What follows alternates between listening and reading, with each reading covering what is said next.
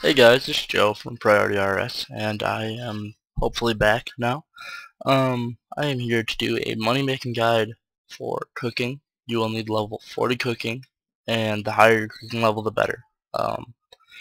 You will be cooking lobsters, which is also very good XP, but you'll make 9 gold per lobster, which isn't a ton. It's 250-ish gold per inventory, and you're only going to be making about 20k an hour. However, your XP could be anywhere between 150 and 200,000 an hour.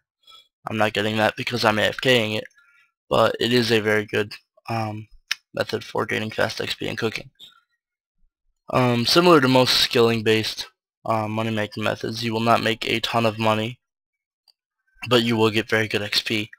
Of course, there are better skilling methods for cooking that will probably go a lot faster, but they cause a massive loss. But this is a fast method that will make you a small but significant profit. 3,000 of these goes for about 300k, so every 1,000 of them is about 100k. Yeah, but that's it. Bye guys.